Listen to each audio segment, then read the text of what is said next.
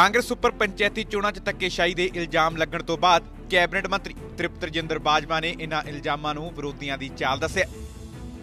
ਬਾਜਵਾ ਦਾ ਕਹਿਣਾ ਹੈ ਕਿ ਚੋਣ ਕਮਿਸ਼ਨ ਆਪਣਾ ਕੰਮ ਸਹੀ ਤਰੀਕੇ ਨਾਲ ਕਰ ਰਿਹਾ ਹੈ ਅਤੇ ਪੰਜਾਬ ਸਰਕਾਰ ਦਾ ਇਲੈਕਸ਼ਨ ਕਮਿਸ਼ਨ ਜਾਂ ਪ੍ਰਸ਼ਾਸਨ ਉੱਪਰ ਕਿਸੇ ਤਰ੍ਹਾਂ ਦਾ ਵੀ ਕੋਈ ਦਬਾਅ ਨਹੀਂ ਹੈ। ਉਹ ਇਲੈਕਸ਼ਨ ਕਮਿਸ਼ਨ ਸਾਡਾ ਥੱਲੇ ਨਹੀਂ ਹੈਗਾ, ਇੱਕ ਚੰਗਾ ਅਫਸਰ ਇਲੈਕਸ਼ਨ ਕਮਿਸ਼ਨ ਬਣਿਆ ਹੋਇਆ ਵਾ।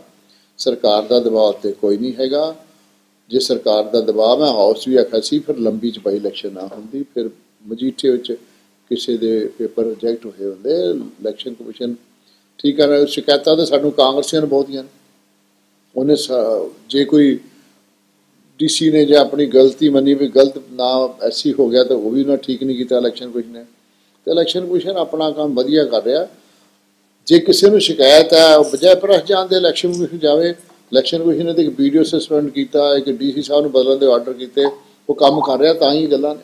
ਸੋ ਐਵੇਂ ਗਲਤ ਨੇ ਆਪੋਜੀਸ਼ਨ ਦੇ ਐਲੀਗੇਸ਼ਨ, ਕੋਈ ਮਸਲਾ ਇੰਨਾ ਨਹੀਂ ਹੈਗਾ ਜਿੰਨਾ ਰੌਲਾ ਪਾ ਰਹੇ। ਦੱਸ ਦਈਏ ਕਿ 30 ਦਸੰਬਰ ਨੂੰ ਪੰਚਾਇਤੀ ਚੋਣਾਂ ਹੋਣ ਜਾ ਰਹੀਆਂ ਨੇ, ਜਿਸ ਦੇ ਮੱਦੇਨਜ਼ਰ ਵਿਰੋਧੀਆਂ ਦੇ ਨਾਲ ਕਾਂਗਰਸ ਦੇ ਆਪਣੇ ਹੀ ਵਰਕਰਾਂ ਵੱਲੋਂ ਵੀ ਕਾਂਗਰਸੀ ਵਿਧਾਇਕਾਂ ਉੱਪਰ ਧੱਕੇਸ਼ਾਹੀ ਦੇ ਇਲਜ਼ਾਮ ਲਗਾਏ ਜਾ ਰਹੇ ਨੇ। ਚੰਡੀਗੜ੍ਹ ਤੋਂ ਦਿਨੇਸ਼ ਗੋਇਲ ਦੇ ਨਾਲ ਦੈਨਿਕ ਸਵੇਰਾ TV।